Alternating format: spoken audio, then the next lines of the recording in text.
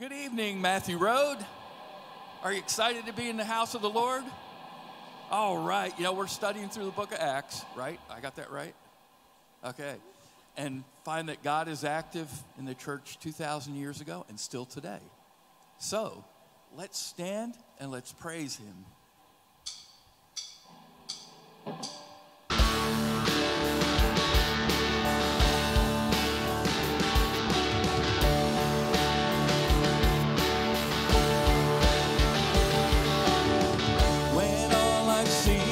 The battle, you see my victory.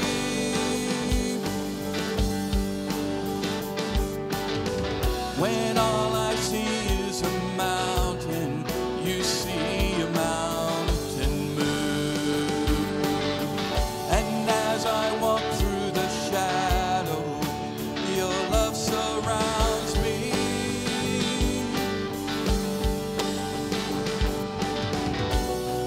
There's nothing to fear now, for I am safe with you.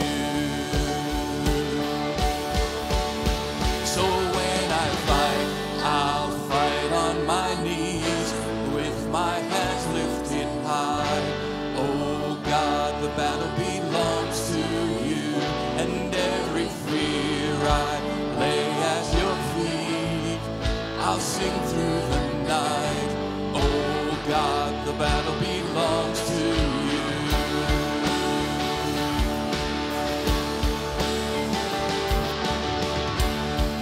And if you are for me, who can be against me?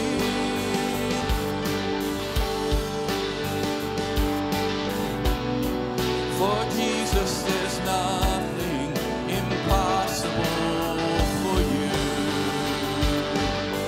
When all I see are the ashes, you see the beauty.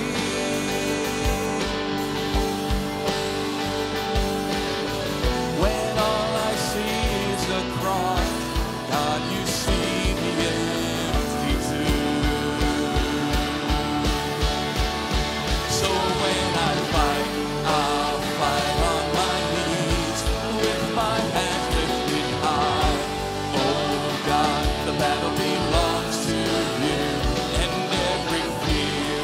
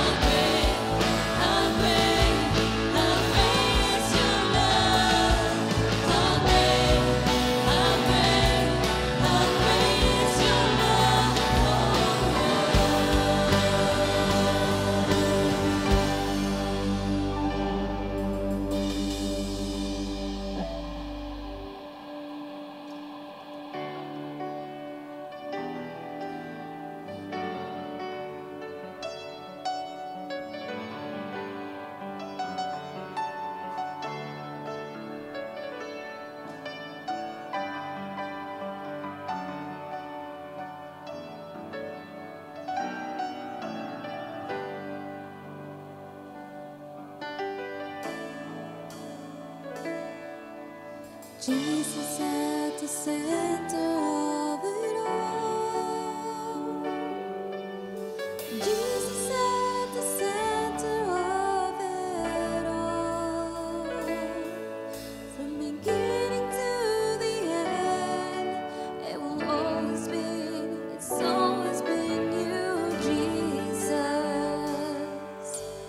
Jesus, nothing else matters.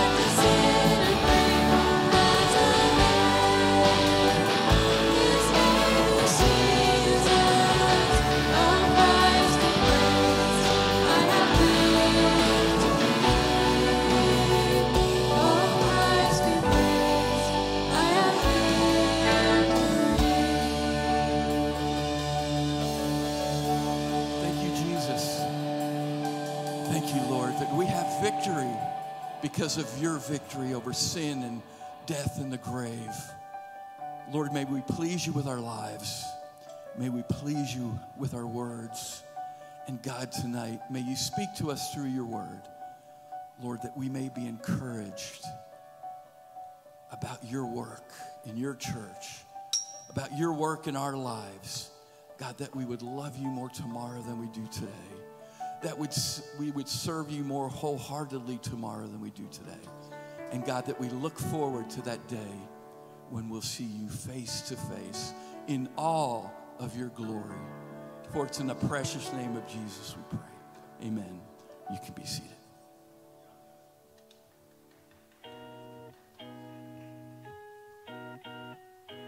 Hey everyone, it's Josh, the media director here at Matthew Road. Thanks so much for joining us for worship today. Summer is here, and we've got a lot planned that's coming up. All right, get ready, kids and parents. Vacation Bible School starts tomorrow. In this week of twists and turns, we'll be learning about how following Jesus changes the game. So get your game faces on and come ready to play. There's still time to register online if you haven't yet, so head on over to our website at matthewroad.org/VBS and fill out that form. And since our kids are going to be all over campus this week, our Chance to Relate ministry will be joining Crosspoint Church this Tuesday instead of meeting in Common Grounds. As usual, the meeting time will be from 6:30 to 8:30 p.m., so just remember, if you show up here, you just might have some kids challenge you to a heated game of trouble instead. Also, our Wednesdays will look a little different this summer, starting June 14th. For kids, we've got Wacky Wednesdays. On top of a Bible study every week, we'll have water games and popsicles for kids kindergarten through 6th grade. So come with your towels and some clothes that you can get wet in from 6:30 p.m. all the way till 8, all summer long. Now for our adult Bible studies, we haven't forgotten about you either. Every Wednesday night, starting at 6:45 p.m., we will be watching an episode from The Chosen Season 2. After the episode's over, we'll break off into discussion groups and just go over the events in Jesus' life that were covered in that episode. And finally, we've got a business meeting planned for next Sunday. So that's June 11th, right after the 11 o'clock service. All church members are welcome and encouraged to attend this meeting. Please grab an announcement flyer in the lobby to see more of our events for the summer. You can find Bible studies that meet during the weekdays, and you can also see the church's financial numbers, as well as a QR code for the giving page on our website. If you'd like to give, scan the QR code on screen, or just head over to our website and click the Give option at the top of the page. You can give online, or you can give in person by using a giving envelope from the chairback pocket. And if you're a guest with us today, thank you so much for visiting Matthew Road. We're so happy to be worshiping with you today. We would love to share more about Matthew Road with you, so if you would, please fill out a Connect card from the seat back pocket in front of you, so we can get you connected for ministry and fellowship. On the other side of the Connect card, there's some space for your prayer requests. We would love to be praying for you this week, so if you have anything you'd like prayer for, please fill that out and leave it in an offering box on your way out today. Thanks again, and God bless you as we continue to worship our Lord together.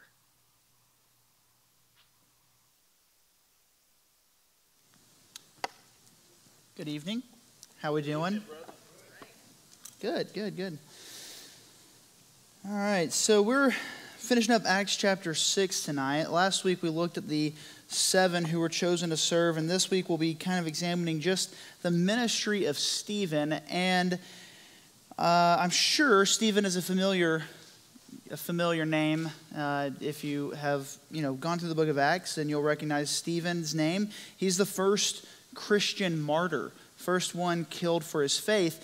It's really interesting. Stephen, we don't really have much about his ministry. We have a handful of descriptive words, and we're going to look into those, but we don't have too much. So tonight, the challenge before us in this text is to kind of understand in 7 verses, Acts 6, 8 through 15, the ministry of Stephen that led to the events that would end up as his martyrdom, lead up to the trial in front of the Sanhedrin. And so that's what we're going to look at tonight.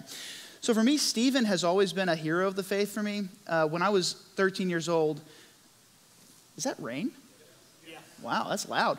All right. Just came in, yeah. Cool. Anyways, I have ADHD, so what are you going to do? Stephen's always been a hero of the faith for me. When I was 13 years old, I first started to sense that God might be calling me to ministry, and I expressed that to youth leaders and was encouraged to read the book of Acts and to read the pastoral epistles and just kind of work through that. And so I did, and when I came up to Acts 7 and I read Stephen's story, I have to admit, as a 13-year-old, Stephen stood out because I thought the way that he died was really cool. I was like, man, that's awesome. He is cool. Like, I'm a big fan of Stephen because his death is really, really something, you know? He asked God to forgive the people who were killing him. I think that's a powerful testimony, and his understanding of forgiveness.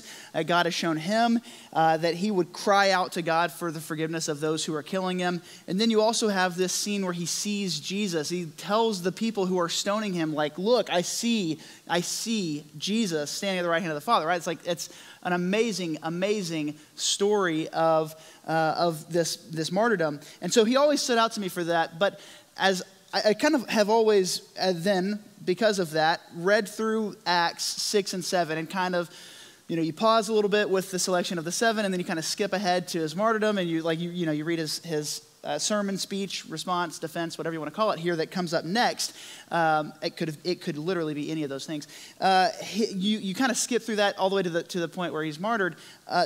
This week, as I'm studying this, I was really struck by the life of Stephen. And he's a hero of the faith for me because I think that the way that he died is very faithful. And I hope that I have my faith in Christ as strong as Stephen up to the point of death. And then obviously when my faith gained sight, when I see Jesus face to face. But as I was studying Stephen's life a little bit and this ministry that he lived out, I was really impressed by Stephen. And last week, like I said, we talked about the choosing of the 7. And with that, we kind of also talked about the qualifications that the apostles gave when they chose the 7. So remember, they said that they wanted 7 men who were good reputation, full of wisdom, and full of the Spirit, okay? And so we had the qualifications. And, I was interested by the qualifications, and now looking at Stephen's life, yes, he met the qualifications and was chosen to serve, and so he did. He served in the ministry of giving the widows the daily distribution and those types of things for the Hellenistic Jews. But his ministry went so far beyond that. He didn't just serve food, just like the apostles didn't just preach. They also taught and they trained and all those things they equipped. So Stephen's own ministry went beyond what he was, given the title of. And I think it goes beyond that because Stephen, the man, was qualified beyond what the qualifications required. And he was qualified beyond what the qualifications required, so full of wisdom, good reputation, full of the Spirit, because of his deep faith in Christ. Okay? And I just want to make an important note real quick as we get started with this. When you're looking at the qualifications for ministry, for church leaders, for pastors and elders and deacons, as you go to the pastoral epistles, you read 1 Timothy and Titus, and you see these really, really, it seems like very specific lists of what's required for someone to be qualified for the work of ministry. It's important that we don't stop with those qualifications. Those qualifications should actually really define everyone who's given their life to Christ. They have to be present for somebody who is serving in ministry because it's such a public role. You represent the name of Jesus so publicly, so you have to fulfill those qualifications from that public office of ministry.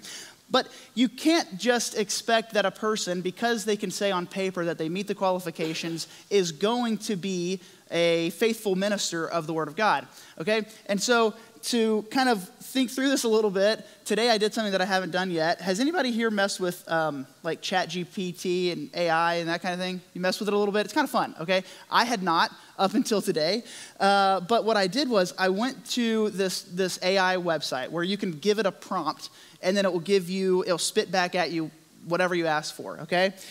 And so I asked the AI for a job description for a lead pastor in a Southern Baptist Convention church. Oh my God. I wanted to see what it would do, And I've brought the results here, if you can read that. let me just tell, look, if you go, okay, so I took this Chat GPT thing, this AI, and then you Google job descriptions for, open pastor jobs or whatever, and you can click through to read the job descriptions. This thing sounds like better written than most of them, okay? But you have the position overview, the primary spiritual shepherd. It says these words that, a church search committee would use, I would think.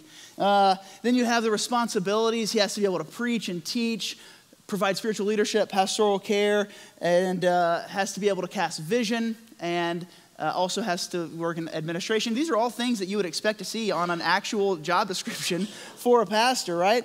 He has qualifications. It's important. Committed Southern Baptist believer. I'm a committed Christ follower, but Southern Baptist believer. That sounds a little weird, but whatever. Fully embracing the core beliefs. Okay, ordained, eligible for. Okay, all these things. This sounds honestly, it sounds really good. Okay, and here's the thing: this was made up by a robot in 5 seconds. It was mind-boggling. This really pretty accurate job description was made up by a robot in about 5 seconds flat. I looked at Audrey. I was like, "Oh, this is kind of weird." I've never used this. It was like, "Whoa, that was kind of shocking." Look, my point is, you can come up with a job description. You can come up with qualifications. It didn't mention 1 Timothy or Titus, by the way, for qualifications. But you can come up with these things. Scripture gives us a great outline for qualifications. But the question for the person who's called to ministry, the person who's called to serve is your life reflective of being an ambassador of Christ? Do you reflect Jesus Christ every day? Do you love Jesus Christ supremely above all else? And that is your motivation to serve, to share the gospel, to defend the faith, to do all of these things, okay? So you can have whatever qualifications you want. You can meet whatever qualifications you want. There are people who are extremely qualified who would probably flounder in ministry because their motivation is not grounded in a love for Jesus Christ. And then, because of that, a love for others as well. Stephen exemplifies a person who is called to ministry and loves Jesus Christ. Okay? And I want to look at his life tonight, and so let's get into that a little bit. We're reading Acts 6, 8 through 15. It says, "And Stephen, full of grace and power, was performing great wonders and signs among the people. But some men from what was called the synagogue of the freedmen, including both Cyrenians and Alexandrians, and some from Cilicia and Asia, rose up and argued with Stephen. But they were unable to cope with the wisdom and the spirit with which he was speaking. Then they secretly induced men to say, 'We have heard him speak blasphemous words against Moses and against God.' And they stirred up the people and the elders and the scribes, and they came up to him and dragged him away and brought him before the council. They put forward false witnesses who said, 'This man incessantly speaks against this holy place, the temple, and the law. For we have heard him say that this Nazarene, Jesus, will destroy this place and alter the customs which Moses handed down to us.' And fixing their gaze on him, all who were sitting on the council saw his face like the face of an angel." All right. So, I'm going to give an example in the life of Stephen. I think we're given an example of the faithful life in Christ Jesus. So examining the ministry of Stephen, like I said, is a little bit challenging because we don't have much to work with. We have these 7 verses and then Acts chapter 7. And from that, we need to be able to deduce what led to this trial and eventually his murder, right? And so this is what we see with Stephen. One way that we live like Christ is by being faithful in ministry. And I don't want to limit this to ministers. I think it's true for ministers, but it's also true for all believers in Christ Jesus. Maybe faithful service would be a better way to say this. But here we go. Stephen's example in ministry. So I have verses 3 and 5 there because, again, the way that the apostles gave the qualifications was that a person had to be of good reputation, full of the Spirit, and full of wisdom. So we know then, because he was chosen and appointed by the church, that Stephen was those things: good reputation, full of the Spirit, full of wisdom. And then in verse 5, it says they chose Stephen, a man full of faith. So he's full of faith also. Okay, so wisdom, faith, the Spirit. and then faith and the Holy Spirit, okay? And then we're going to go ahead over here to verse 8 where we are tonight. And it says that he's also full of grace and power. Okay, so Stephen, every time Luke describes Stephen, he uses some really cool descriptive words that he was full of grace and power, and he was doing these things. It's really amazing. So his example in ministry is one to follow. And again, it's not because of Stephen himself, it's because of Christ who Stephen loved, right? That it was the fact that he served Jesus and that Jesus was able to then work in his life in these powerful ways. So Stephen was full of grace and power. He's performing great wonders and signs. This is part of his ministry. Again, he went beyond just serving the food of the daily distribution. Stephen doing these great wonders and signs is the same words used to describe the works of the apostles, the same words used to describe the works of Christ, because, again, this is the same God at work. The same God at work in the apostles is now the same God at work in Stephen himself. And so he's performing these wonders and signs. There's some question, did he do the wonders and signs before the apostles laid their hands on him, or was this some sort of gifting that the apostles gave him when they laid their hands on him? I think that we see pretty clearly that Stephen was full of the Spirit before the apostles ever touched him. And so I think that Stephen was being used by God powerfully and mightily before this, which actually led to the church verifying that, validating that, and appointing him for service, okay? So we're going to dismiss that question and move on. So Stephen, his example in ministry, his life and ministry and teaching are all motivated by being Christ's ambassador. And I say that because you see, again, the way that Luke describes him, Luke wasn't there. So for Luke to describe him with these words, that he was full of the Spirit, that he was full of faith, that he was full of grace and power, these powerful, powerful descriptive words, for Luke to use those words about Stephen, I think that it's not a stretch to say that his fire for Christ was really obvious to see from everyone. It was really, really obvious to see. And so the way that he ministered, the way that he loved, the way that he taught was motivated from a deep love for Jesus Christ and a deep faith in Jesus Christ. Okay? So we also see in the example of Stephen's ministry that God's going to use people who aren't the apostles in ministry, or not the 12, right? Because eventually Paul is used mightily by God, obviously. And then throughout church history, and even still today, God uses individuals to do his work and to do his ministry. So the ministry of the early church is not limited to the apostles. That's a really good thing. We are also called to live in submission to Christ the same way that Stephen did. So Stephen, he lived in submission to Christ, and what I mean by that is he lived his life according to the Spirit of God, right? He let the Spirit of God lead him, and that was obvious to people, right? He was led by the Spirit, he was full of the Spirit, and so he was then appointed to serve in ministry. Okay, all of these things that are true of Stephen can and should be true of you and me as well. Okay, because of the God Stephen served and the God that we serve. They're one and the same God. Same God, same living Christ who's at work in the life of Stephen is at work in the life of you and I today if you've put faith in Jesus.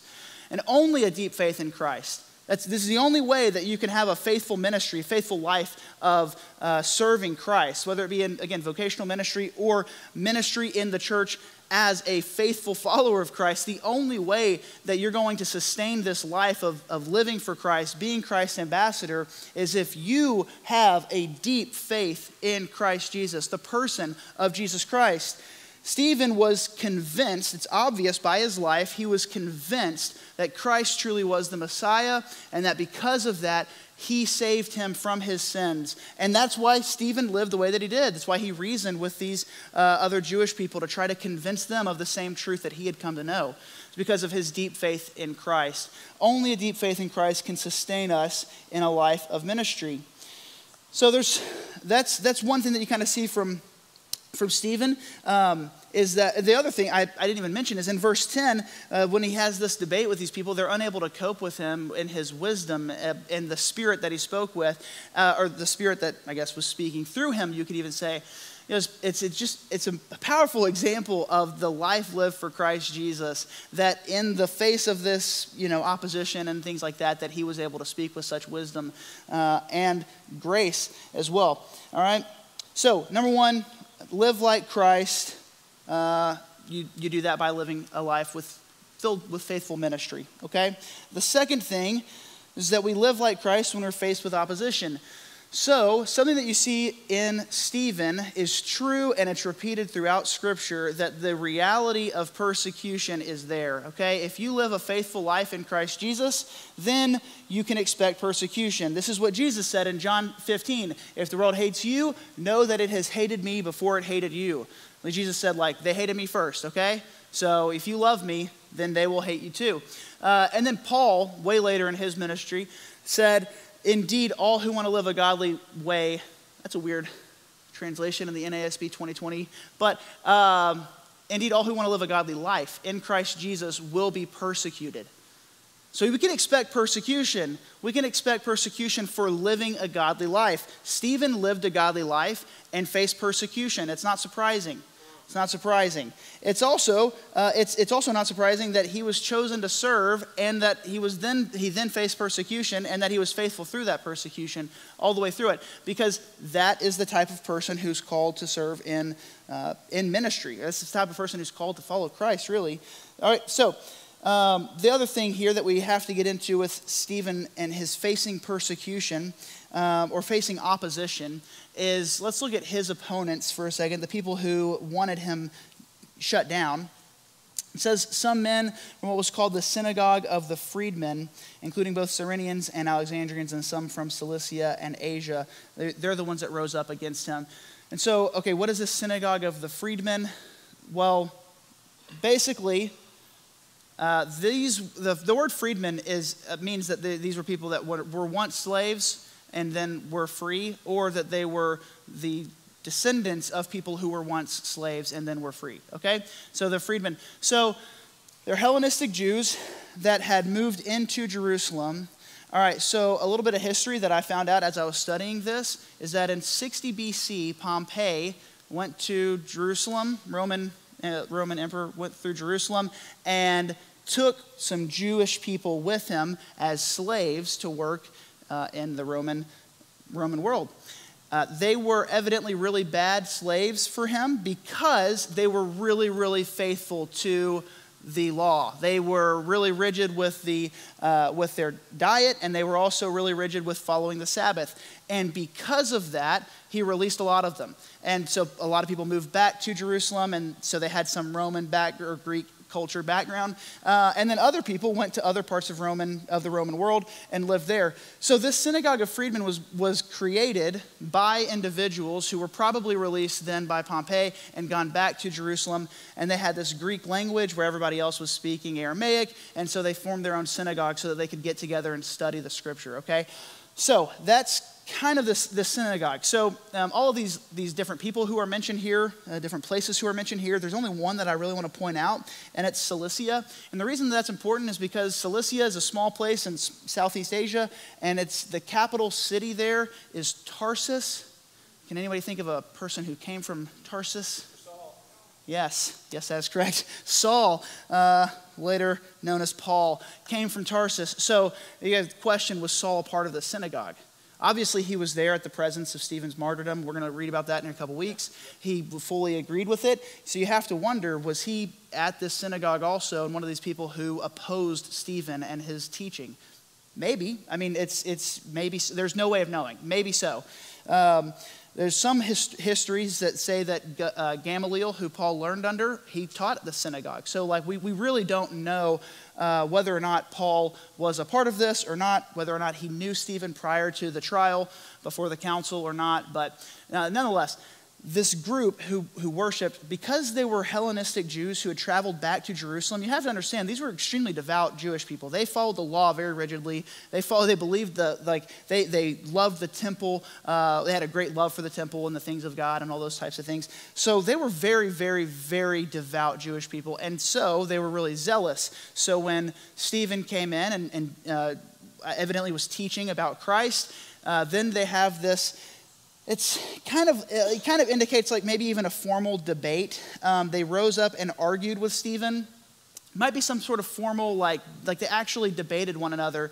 And the idea would be that Stephen, in this debate, maybe formal argument, was he left them speechless, right? Dumbfounded. They couldn't respond. And it's just really cool that this is how Stephen this is part of his ministry, was that these individuals were so faithful and devoted to what they thought was right. And Stephen says, but you're missing out on the grace that's in Jesus Christ. And so what was the nature of the debate? Who knows? It probably or could have been the messiahship of Jesus. Like, was he truly the Messiah? Is he truly the Messiah? And so Stephen could have been arguing that. At any rate, we know that he mentioned things about Moses and he mentioned things about the temple because of what we see next. So these are Stephen's opponents. And one other thing about Stephen in this example that we see in verse 10 that says that they were unable to cope with the wisdom. It's kind of a fulfillment of something that Jesus had promised in Luke chapter 12 and Luke chapter 21, where Jesus said, now when they bring you before the synagogues and the officials and the authorities, do not worry about how or what you are to speak in your defense or what you are to say, for the Holy Spirit will teach you in that very hour what you ought to say. So Stephen would be kind of an example of that, a person who went and argued, and the Holy Spirit, because it says in verse 10, they were unable to cope with the wisdom and the Spirit. The NASB capitalizes Spirit here, and I think rightly so. I think that this is the Holy Spirit speaking through him. So you have that, and then you have Luke 21 as well. But before all these things, they will lay their hands on you and persecute you, turning you over to the synagogues and prisons, bringing you before the kings and governors on the account of my name. It will lead to an opportunity for your testimony. So make up your minds not to prepare beforehand to defend yourselves. I love that because it doesn't make any sense, right? It will lead to an opportunity for your testimony, but don't prepare for it.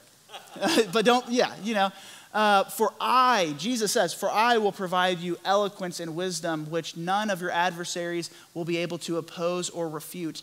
Very clearly displayed here when they were unable to cope with what Stephen was saying. It's also interesting because Jesus was saying these things to his disciples. So it shows us that what Jesus said to his disciples in this moment is true for people beyond his disciples as well. I think people who are Christ followers, that would include us also. Obviously, it included Stephen. So you have a fulfillment of this going on here, the fulfillment of these things that Jesus had promised and the work of the Holy Spirit in his life. And then what I want to show you real quick with the life of Stephen that I think is just really, really important. I keep saying the same thing on these things, which is live like Christ, live like Christ. Stephen lived like Christ.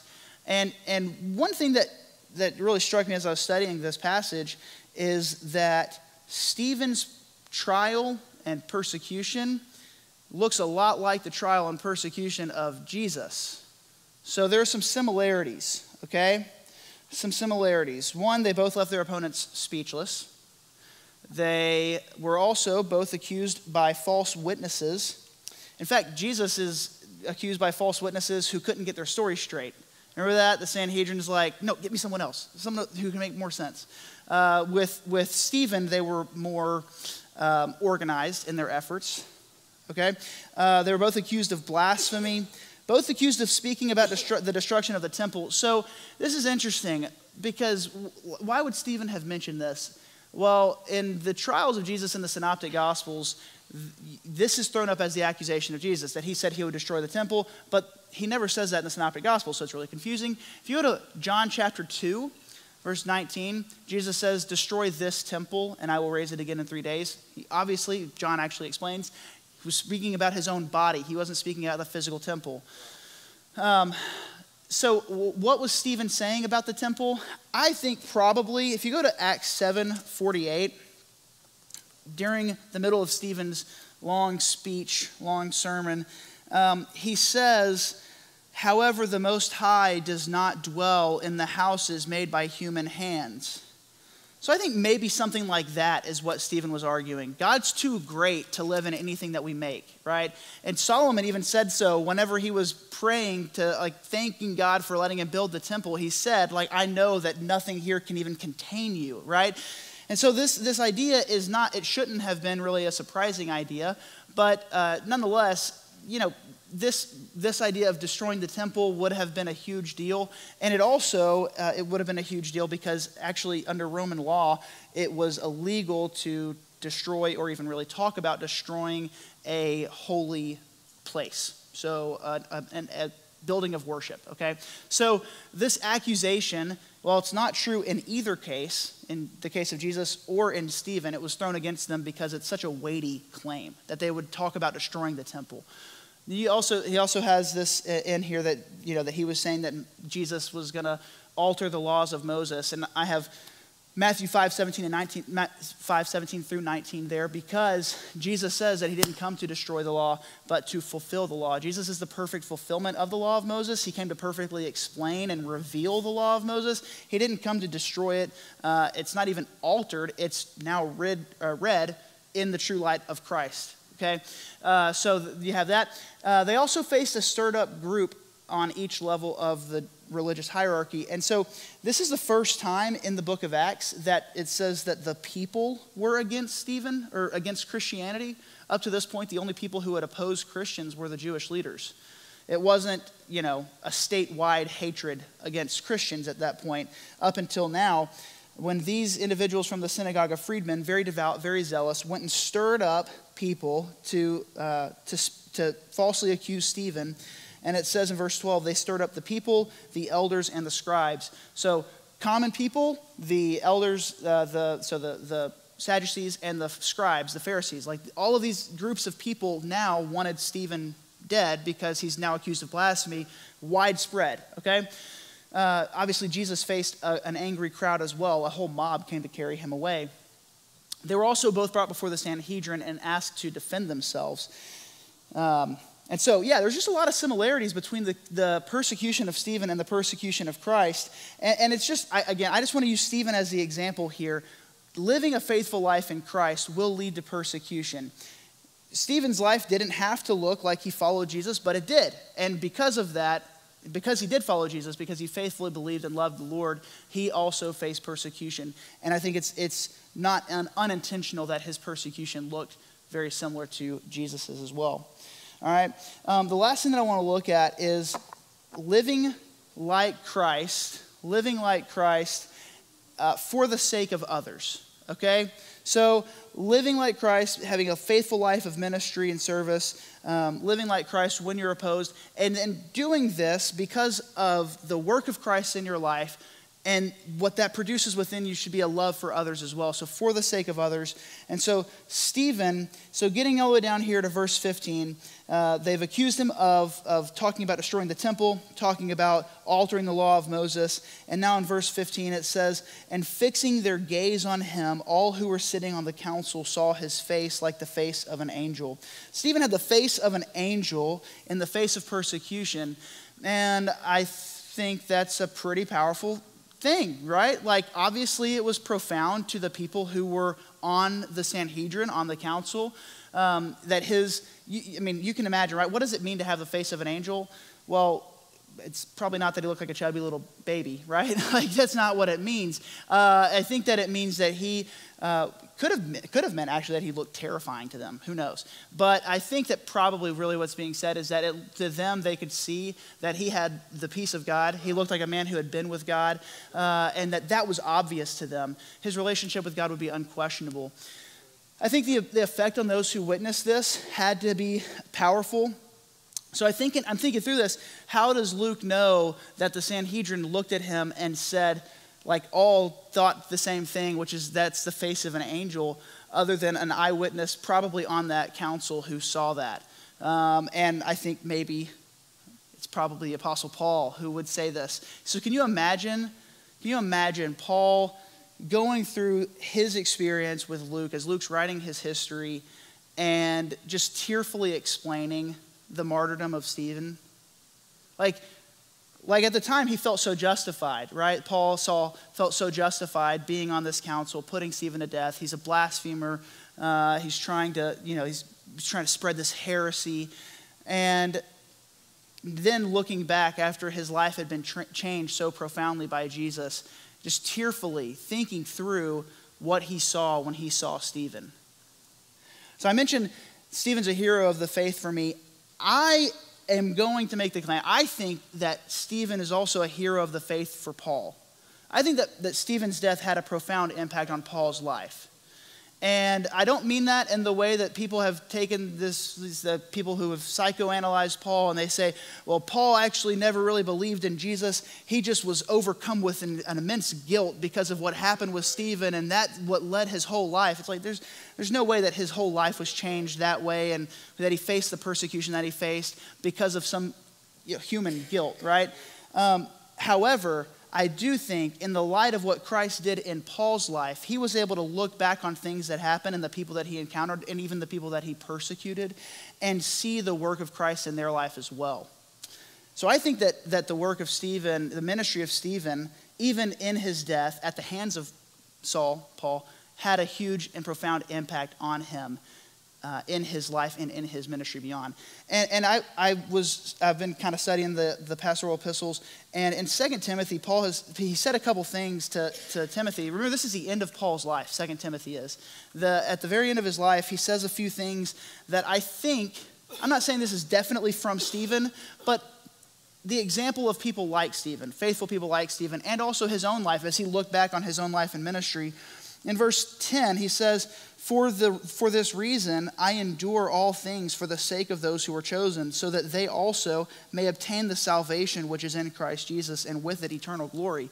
Paul's willingness to take on suffering and face persecution and face imprisonment and face beatings. And at this point in his life, he's looking forward, and he says, I'm facing imminent death. The reason that I'm willing to do that is for those who are chosen to be Christ's. I'm willing to risk my life. I'm willing to lose my life if it means that they get to know Jesus.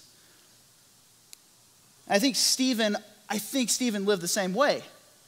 He was willing to risk his life. He was willing to lose his life if it meant that those he was fighting, that he was opposed by, that it meant that any of them got to know Jesus as well. As Stephen wasn't mad when Paul got to heaven. Stephen cried out for Jesus to forgive Paul and the rest of those there who were throwing stones with the intent to kill him. That's only possible if your life has been changed by Jesus Christ. You don't harbor resentment and hate in your heart if you've been changed by Jesus Christ. You want other people to experience the same forgiveness and grace and mercy that you've experienced yourself. And this is Stephen's life. And so I think that his death had a really, really, really profound impact on everybody who was there, especially the people throwing the rocks.